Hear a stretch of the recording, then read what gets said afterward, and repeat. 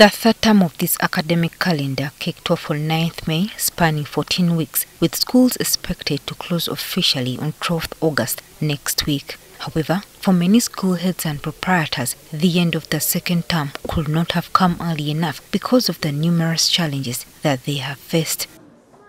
In the beginning, everything was moving well and the effort was placed on further enabling the learners settle in after a 2-year absence from school. Children have settled in.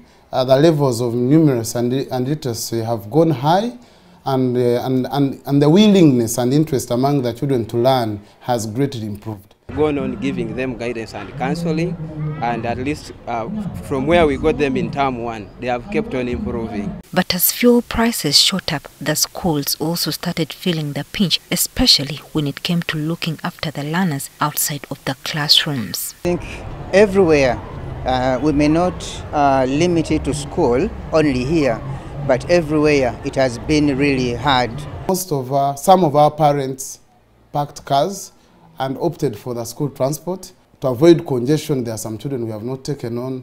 Painfully, these parents have had to make decisions of taking them to other schools. But the biggest challenge was the drop in revenue due to low fees collection. But as a school, we created a payment plan, the payment plan for parents to pay. Most of them have, but you realize that the performance this term is not as good, is not better than the previous terms. With the Ministry of Education allowing for a staggered closing of schools at the end of the term, many institutions have started releasing their learners for holidays this week. Because of the challenges they have faced, the beginning of third term after the 3 weeks holiday fills many of the school proprietors with fear and apprehension. We believe term 3 may not be as different as term 2. We hope we shall work within our budget and manage.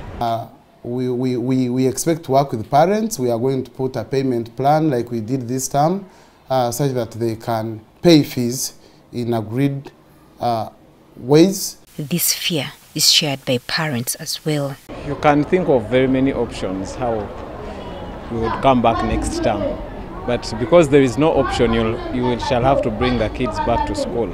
But economic experts have offered some advice on how this situation can be addressed. Of critical importance is the need for the proprietors to avoid raising school fees.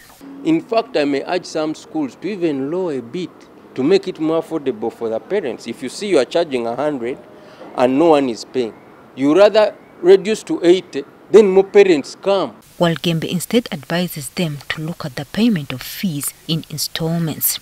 But you can break down that bank slip into 4 of 200,000 to make it easier for the parents. You can even create more channels and say, you can pay by mobile money. You can bring the money at school.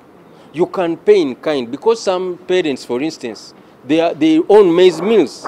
So you tell the parent, if you can bring the portion to school, then we calculate, you offset. He also advises them to steer clear of any unnecessary expenditure. Some schools also, you charge the parents, you charge them for tours, charge them for piano, you tell them to bring a bag of cement, tell them to bring toilet paper, what not, all those things you remove. The parents don't have money. The third term is set to run from 5th September to 9th December, also spanning 14 weeks. But for many, this term is caked in uncertainty. Joyce Nakato, NTV Weekend Edition.